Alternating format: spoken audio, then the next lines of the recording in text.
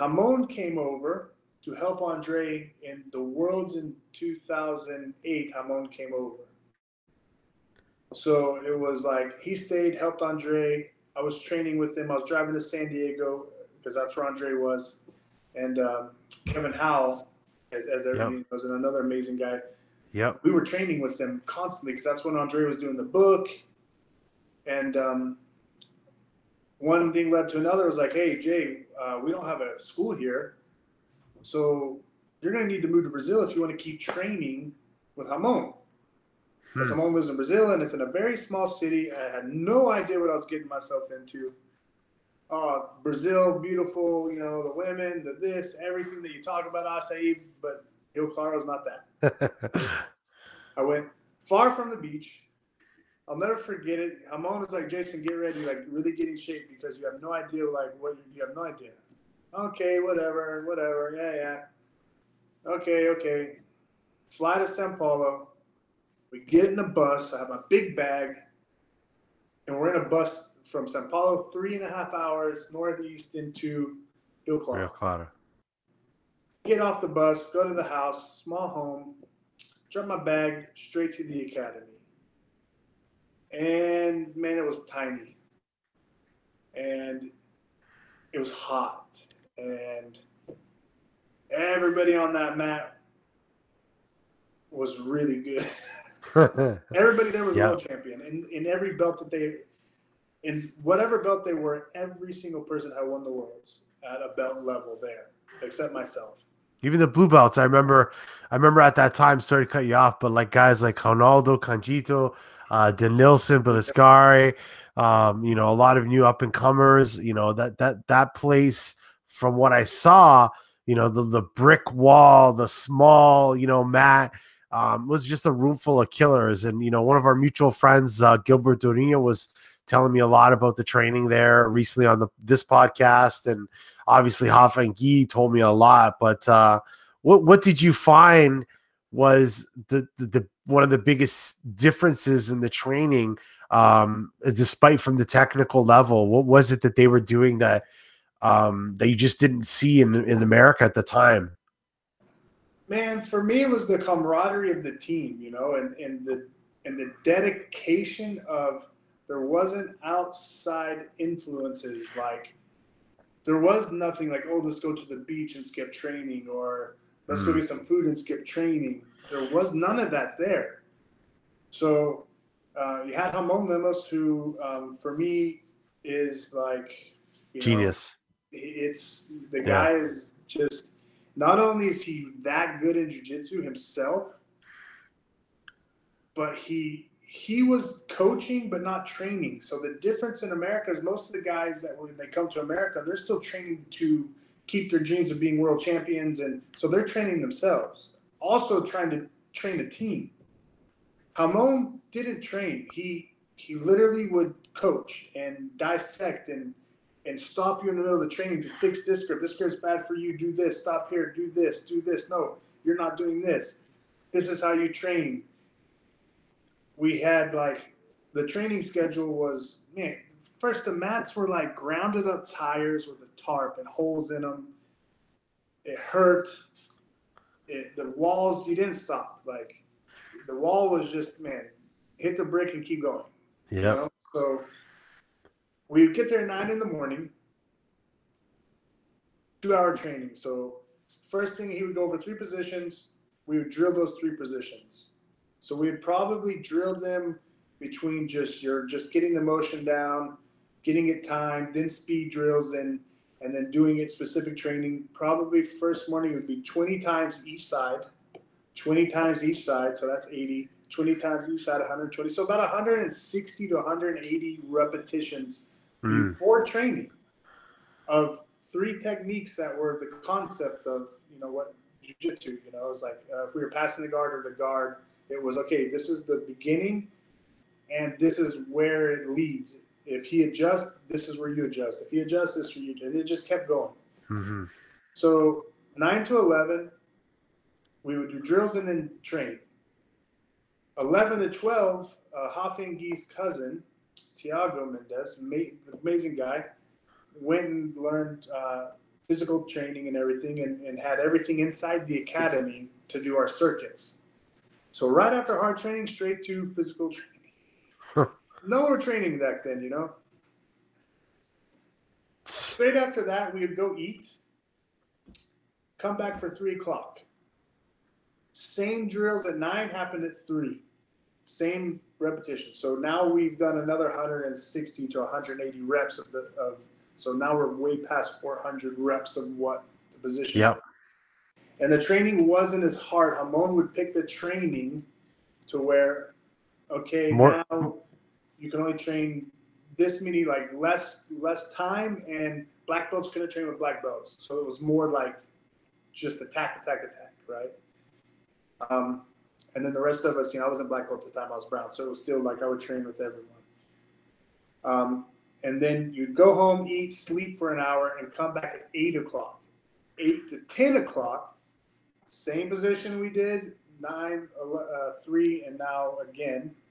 And then the students would come in. So it wasn't the team, the competition team, really. It was more like the people from work, but they were training the same. Like they were monsters. Like there was guys in there that never trained. Yeah.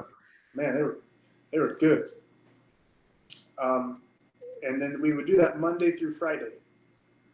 Saturday we'd wake up, we'd go to the academy, and we would run. And then after we'd run, we'd all just sit in the academy, and that's where Wi-Fi was. So everybody would sit around and get on Facebook and, you know, start doing their thing. And then Sunday was wake up, church, barbecue. Nice. And then repeat the whole week. Yeah. And you know, you one of the things you said was the speed drills and just the drilling and the repetition of the techniques. That was something I know for our end. You know, you and I were kind of chatting beforehand, and I felt like learning from guys like Hafan Gi. You know, our academy is affiliated with Hafan Gi, and just being able to drill so much. My friend who owns the academy, PJ O'Sullivan, and I, like where we trained before, we never understood the importance of drilling. We never really, we kind of saw it as a hassle, but we never saw the benefits because nobody had really taken the time to really demonstrate that to us. You know, we saw a lot of technical jiu-jitsu and a lot of beautiful jiu-jitsu that we learned from seminars and people coming to teach us. But as far as the drilling methodology, the speed drills, I still remember Guy, you know, yelling at us. He's like, drills, but fast. You know what I mean? Like just constantly, like and it's like, you cannot stop, you know, and then you develop the speed and fluidity in your passing that it's amazing. Like, I feel like there was like, you know, I feel like in myself, there was like different levels. And it's like when I started jiu-jitsu, then when I first started training, you know, kind of regularly with a black belt, and then it was the Hafan Gi era, and then it's just been that era since then, you know, understanding. I do the same. I thought I knew jiu-jitsu. Yeah. Now I went to Rio Claro. Yeah. And again, it's like the same, you know, the guys like Guy and Hoffa and Hamon, you know, and I like to say this because, again, my experience there was, even with the drills, Hamon was fixing you're doing the drill wrong. You have to do it right. It has to be like this. You have to move your foot, your hand right here every single time and do it very fast so that it's perfect and perfection constantly. Mm-hmm. And you can see it in Guy and Hoffa. You can see, especially Guy. Guy is precise. Like, yeah, he's a precision person. Hoffa's more, you know, Hoffa plays more, but Guy is just like perfect. But then Guy also gives that information for Hoffa. So it's like a lot of people don't give the credit, I think, where, yes, Guy is a 4-time world champion, but Guy is also genius. Like, he studies, like, man, even Rio Claro, we would train. Guy would go home and watch everybody's matches and come back and be like, so-and-so does this. This is what I will do. And man, I'm not going to sit here forever and talk stories about how I feel like the guys were so good is because after a training, because everybody there is at the highest level. Everybody was there. Like I said, everybody. Danielson, blue belt. Man, he gave Hoffa a good time at blue belt then. Yeah. Yeah. Like, my first training ever in Brazil was Danielson. He killed me. I didn't even know what to think. I'm like, man, brown, blue belt, whatever. Little guy Oh, too. they laughed. They just not laughed. They're like, welcome. Yeah. And then that's when I was like, oh man, I kind of want to go home. Like, this is for real. Like, I don't know. This isn't what I thought it was gonna be.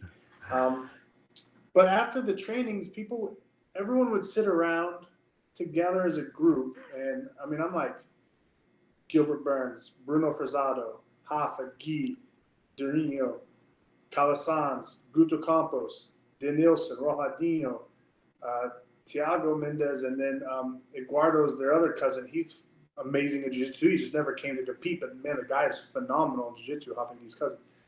And then you had Sigunch, and if I'm forgetting somebody's name, I apologize. Orlando Zanech was there at the time, where a lot of people don't know who Orlando is. But they would talk, and hey man, how'd you do that? How'd you do this? How'd this? Boom, boom, boom, boom, boom, boom. Next thing you know, there's another drilling session after training to fix one position that Gilbert and Hoffa did. So now all the black belts are there. We just sat there and kind of listened. We didn't really have much to say, if I'm honest. But we'd listen, and it would just be like, oh. Then it would flourish into this position. Yeah. Next training, they're drilling that position, yeah. Like crazy. And then it evolves again. And it evolves again. And then 50-50 came up. And then an armbar came up for Gilbert. And man, like so many things just started to pop up. Yeah. And that's what I feel was different is the way it's such a small place, and like Gilbert and Bruno lived in an apartment that was the size of this office, but I'm talking that's the kitchen, the shower, the bathroom, the living. This is what they lived in. It was not good. Hafa and Guy, tiny house right next to the academy. I lived with Hamon, small house, Hamon and his wife. So luckily for me, I got to live with Hamon every day. I woke, ate breakfast, lunch. So I learned just over dinner, we'd be talking. And, so nobody had like this amazing life. It was home to eat, and the academy was life. Yeah. Jiu-jitsu was the life for them. For me, it's a little different. Yeah. I was older, obviously. I wasn't competing at the level that they were. So you can see why now. You can see like their fruits, and everybody that came out of there, everybody that came out of Rio Claro has accomplished something. Yep.